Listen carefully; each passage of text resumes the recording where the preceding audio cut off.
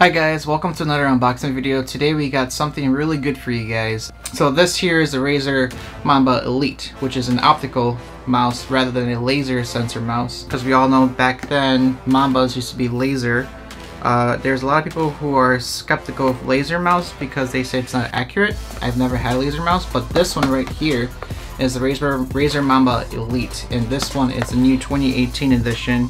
I'm going to do a quick unboxing, show you the inside, show you in the back and everything, details about this mouse to let you know this is an actual mouse, that it's not a fake, and it's also not an old version of the Mamba, which is laser. This is definitely an optical mouse. So I'm going to try to do my best and show you how it looks. This is the front of the box.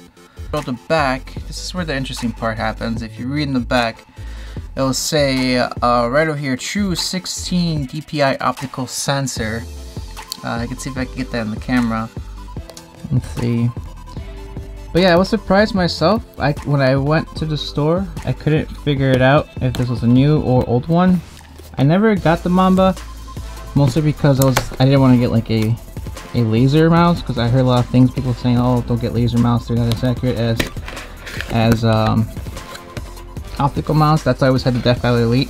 But I really like the light strips on the Mamba, so I'm kind of excited and happy that they've made a optical sensor Mamba, because this basically gives you best of both worlds. You get RGB chroma and an optical sensor for accuracy.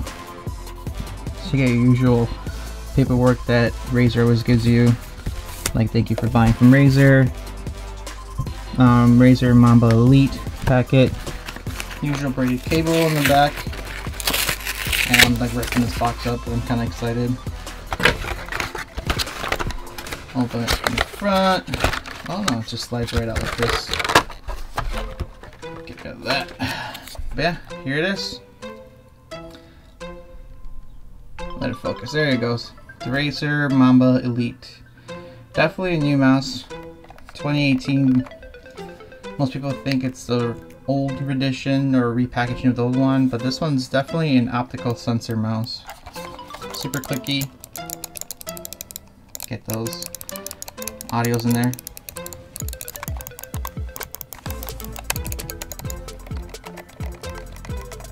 The Razer Mamba Elite, one of the first mouse with an optical sensor in the Mamba line. A few things that's new with this mouse. Underneath you'll have a profile switch. There is storage on here so you can save profiles and switch between them with the button right here. It's indicated by an LED light, changes colors depending on which profile. Another key feature that's new to this mouse is there's a left and a right click. You can customize that in Razer Synapse 3.0 to whatever you like. You can do to key bindings, you can do macros. It lets you really customize the left and the right click on the scroll wheel. To me personally, the mouse feels a lot like the Death Adder Elite. It has similar buttons on the side, so if you had a Death Adder and never went to the Mamba like me, because you were afraid of using the laser but wish you had that extra chroma strips like I always wanted it, this is the perfect solution for that. I also realized that in the Synapse you had to use the newer version of the Razer Synapse 3.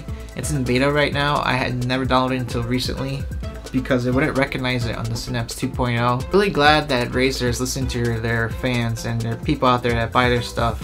Making this mouse is perfect for those people who wanted the Razer chroma effects along with an accurate optical sensor underneath.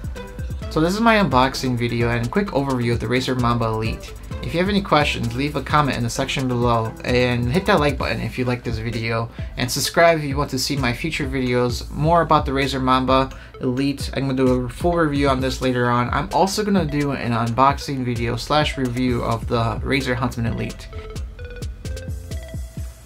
think that's it.